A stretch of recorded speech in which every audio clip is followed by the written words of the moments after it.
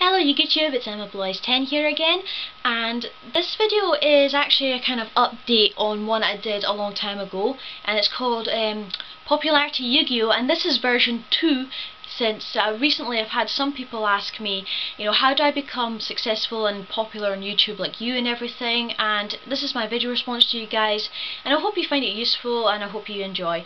In the description box below is going to be a link to the previous one I did if you want to have a quick gander at that, but I'm just going to do a quick kind of recap update with this version, and let's get started.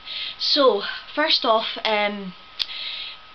the first thing is, a lot of people say that I'm quite successful in the YugiTube and everything, but I'm not really.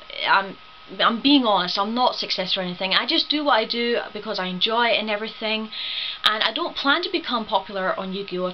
On the YugiTube community at all or anything. I just want to show, that I enjoy the game, this is what I do, this is how I think in the game, and that's that. It's nice that I've gotten nearly over 1,400 subscribers. I mean, that's pretty nice and everything. I never honestly thought I would get even that number. I never thought I'd get to 1,000, to be honest, but I did, and it was through just hard work, regular updates and everything, and just not being afraid to put my voice in that out there really, on certain things. And to an extent, I suppose that's an advice I can give to you right now is, well, to start off, I suppose I should actually start off with the beginning bit, is you can't become popular overnight in the YouTube community. It just doesn't happen. There's no fairy godmother out there and that can wave a magic wand, and certainly I cannot wave a magic wand and say that you're popular via this, It just doesn't happen. Even just giving out a shout out or anything, it doesn't make you popular or anything, You have to work hard at getting yourself noticed in the YugiTube community. Now, the YugiTube community is small in comparison to the YouTube community, but for those who can make an impact or make a difference or just make their voice be heard, that's a great achievement. As I said, my first bit of advice is don't be afraid to put out what you think is right. When I first started YugiTubing and everything, I was really scared of putting out thoughts and opinions on certain things, and because I was scared I'd get shot down by haters and trolls and blah blah, or I'd just get ignored and not have my voice heard and everything. But nowadays I'm not afraid to go and comment on big YouTubers' videos, what I think about certain topics and everything, or looking around and posting comments here and there about things. That's a good way to maybe start and get your confidence going, is don't be afraid to comment on big YouTubers videos, or just videos or just YugiTube videos in general.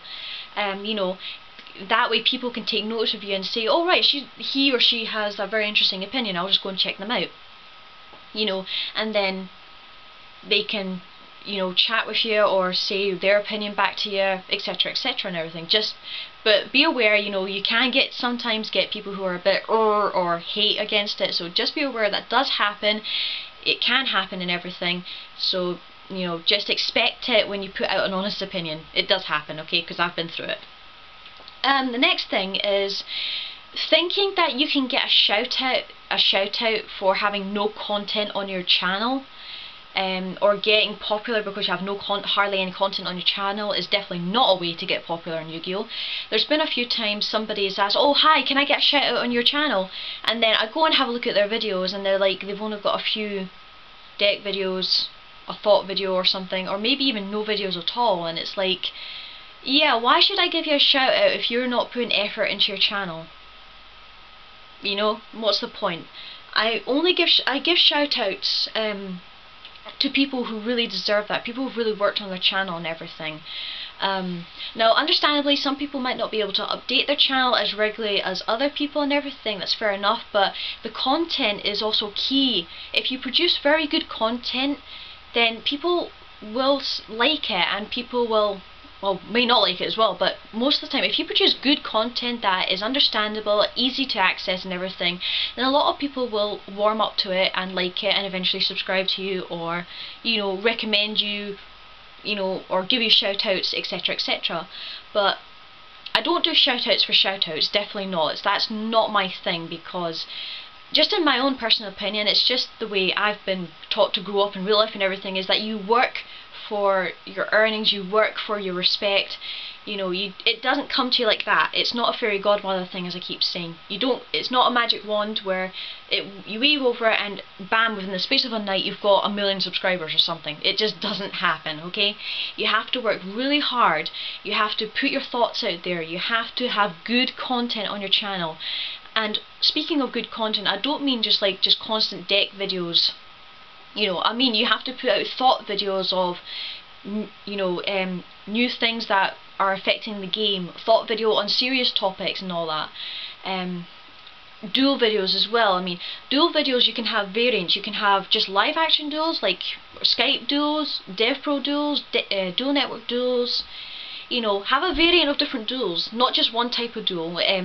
Just because, you know, some people can get bored of that very quickly, but then again, some people might only be able to do those kind of duels, and that's fair enough, you know. But if you can, just try and have different varieties of duels. That's another good way, because some people enjoy watching live duels, some people enjoy watching online duels. You know, everybody's different. What else can I say as well? I don't know. I'm just trying to think. I'm really sorry about this, guys. I've had a bit of a brain fart here. I did have something else I was going to mention, but I've forgotten. Oh yes, that's it. Research as well. Yu-Gi-Oh is an ever-changing game. It's always updating. It's always changing. And if you fall out of Yu-Gi-Oh, it can be difficult to get back into it. And I've done a video on that as well. I'll link that down below for you guys who have been out of the game for a long time but want to get back into it. The key thing in Yu-Gi-Oh is research, and a lot of research. You need to know how to keep up with the meta, how the meta works and everything, and you know what cards are good to counter against it, what goods are most popular right now, what cards, decks and everything that are very popular and everything. And you need to keep your knowledge of rulings and that up to date as well, because they change not on a daily basis but regularly. They change regularly, and you need to keep yourself updated and everything, because if you've got the knowledge and confidence behind the card game, then you could, just in my opinion, you can pretty much do anything. And I know that sounds a bit cheesy, but I think it's true. However, with all your knowledge and research and your confidence and getting your voice heard out there and your thoughts out there and everything, it does take time, and I can't emphasize that enough. It will take time. I've been on YouTube since 2007 and it's now 2014. It's taken me 7 years just to get 1,400 subscribers, but as I said, I am not really particularly caring about the number. I mean, I want to thank every single one of the 1,400 subscribers I've got for subbing to my channel. You know, I'm glad you enjoy my channel and I'm glad you like my content and everything. However, I'm not too naive to think that some probably have subscribed just because they think I'm a pretty face and everything. I mean, that's just something that happens when you're a girl duelist. You know, you expect that, but you know, some people will subscribe because they enjoy the content and everything, and that's pretty awesome, and I really do appreciate that, and I thank you for that and everything. But becoming popular in Yu-Gi-Oh is a lot of hard work and everything, and you need to have at least a regular update schedule. You need to have good knowledge behind the game and constantly update your knowledge and research and everything, and have a variety of things on the channel. You know, not just like a few deck videos or just constant deck videos and everything, because that's not going to tell me anything about what you're like. And don't expect to get shoutouts, you know, shoutouts for shoutouts. Some people will do them, but I don't personally. You know, I like to check out somebody's channel and see what content they have and everything, and if the content's very good, then yeah, I'll probably give you a shout out. But if you haven't got very good content or anything, then I probably won't. You know, you have to make an effort in the YGO-tubing community in order to make yourself heard and everything. So yeah, I think that's pretty much it for this video. I'm sorry if I've rambled on a bit there, guys. It's a bit of an update to, as I said, the popularity of Yu-Gi-Oh I did a couple of years ago, but I just hope it helps you guys, you know, of those who want to become a bit more successful in the YugiTube community and everything. You know, I hope this advice really helps you, and if you're starting out, you know, I hope this helps you a wee bit as well. You know, get in there, get your voice heard, get your content on your channel and everything. You know, don't be afraid to put out what you feel should be put out and everything, okay? Till then, guys, I hope you enjoyed this video. I hope it helps, as I said, and we'll see you guys in the next video, okay? So take care, everybody. Bye!